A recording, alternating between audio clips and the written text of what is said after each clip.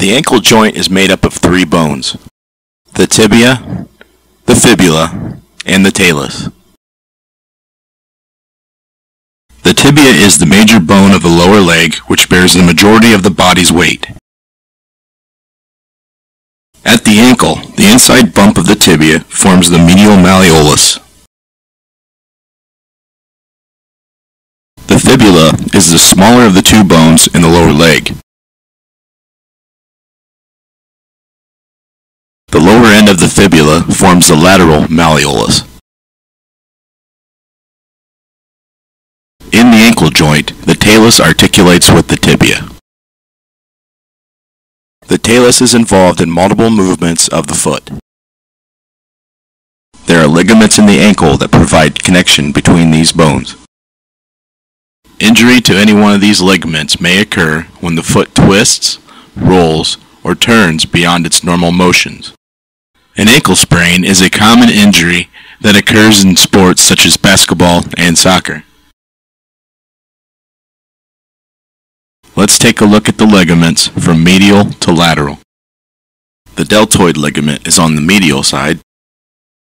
The deltoid ligament is composed of four parts: the anterior tibio-talar part, the tibio-navicular part, the tibio-calcaneal part, and the posterior tibio-talar part. The superficial deltoid arises from the anterior colliculus.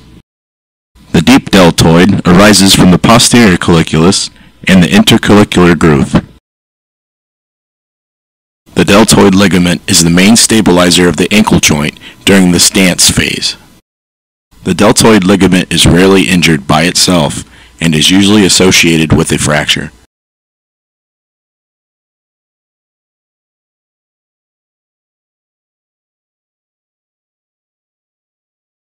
There are three lateral ligaments of the ankle joint: the anterior talofibular ligament. It is the weakest of the lateral ankle ligaments. Its origin is 10 mm proximal to the tip of the fibula, and it extends from the anterior inferior border of the fibula to the neck of the talus. The posterior talofibular ligament. It is the strongest of the lateral ankle ligaments.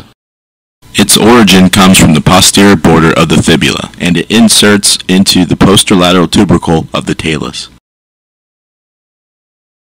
And the calcaneofibular ligament.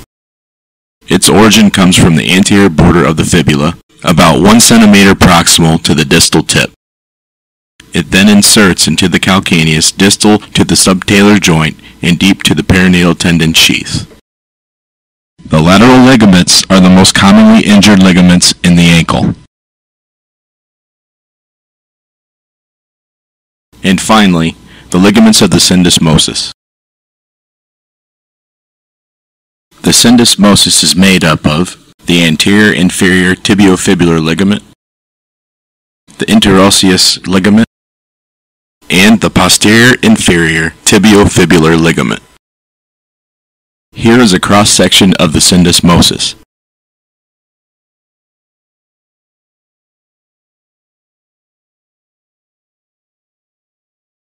The connection of the tibia and fibula is called the syndesmosis.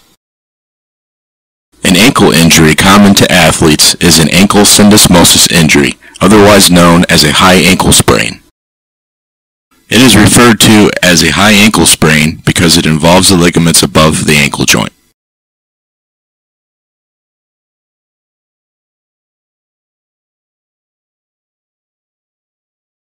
This video is for educational purposes only. Please consult your doctor before you make any decision about your medical care.